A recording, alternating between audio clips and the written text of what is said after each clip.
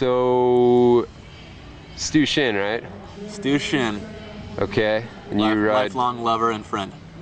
Oh. I mean, wait, you're not Stu Shin? Oh, no, me?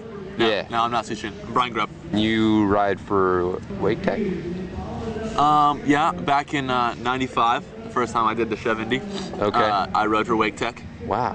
Nowadays, they're not quite as big. Can you tell us what is happening in your life? Just doing some butter slides and hoochie glides. Just living the life, you know, living the dream. Gonna buy a new house, a new truck, and a new boat. I ride for a boat company. I can get a boat for free, but I'm gonna buy one anyway just because I'm making so much money off wake skating. But wake skaters make just stupid amount of money, and actually I don't know what to do with it. I've got hundreds in my wallet I can give you after this interview. I started a fire earlier with some money. When I run out of 50s, I use hundreds. I mean, that's obvious. Say you had to lump it all together and buy one thing. Would Well, it be since like I have so much money, Disney World?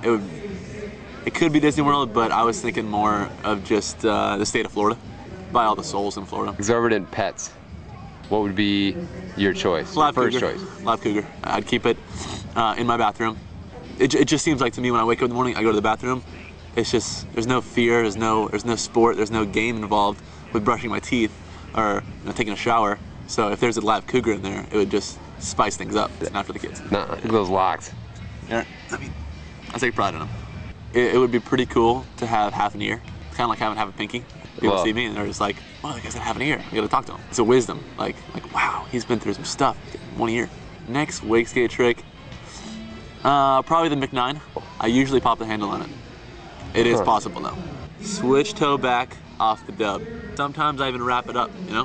Which part on your bi-level do you grab? The top deck or the bottom part? Both decks. What? Yes. Get out of town. You haven't seen this? I have huge hands. Jesus. Just grab. If there was 3 decks, I'd grab them all. How are my kids? Yeah. My kids? Yeah. I've got 4 of them in this country. And they're all good. That you I know. got a couple over in Thailand. Right. With my mistress. And Okay. those are pretty good too.